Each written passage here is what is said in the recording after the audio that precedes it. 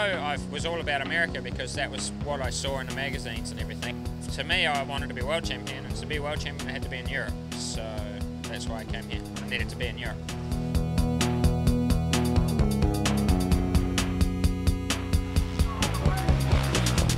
He's a bloodthirsty heathen with a sack full of gold.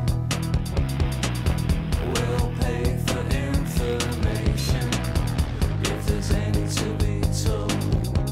Bulgaria, Italy, I wasn't enjoying my racing. And for the first time in my life, I didn't want to go racing. I didn't want to be at the races. That was the darkest period. Has to like and collar shots. He's a love-hungry demon with a bag full of men. Shouts first and then asks questions. Back to front and upside down. I went for the win and crashed. He's a bloodthirsty heathen, belly deep in treason.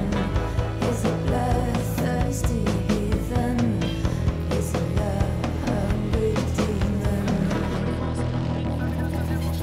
There was a shoulder injury, there was the foot injury, there was the incident with David, there was obviously David riding very, very well, being my teammate, made it a little bit harder, but there was a lot bigger issues than that. Going to the start line and thinking, what, am I going to be here next year or am I finished?